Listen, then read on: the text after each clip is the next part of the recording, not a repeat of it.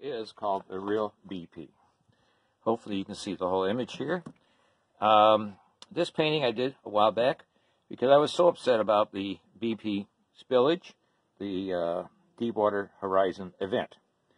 And I felt it was inexcusable what had happened. Out of my great irritation, I depicted this a little different from the style I usually do. This is what I call the Great BP, and he is spilling into the Gulf of Mexico, creating the environmental mess that we know about. The forces of greed all bow to the Great BP, and the damage is being done to the environment, the turtles, the dolphins, and the other sea life. But he is also day and night saying his mantra, which is drill, baby, drill, or deregulate, which of course we know has been a big part of the problem and has contributed to these issues. So anyway, there's much to this painting.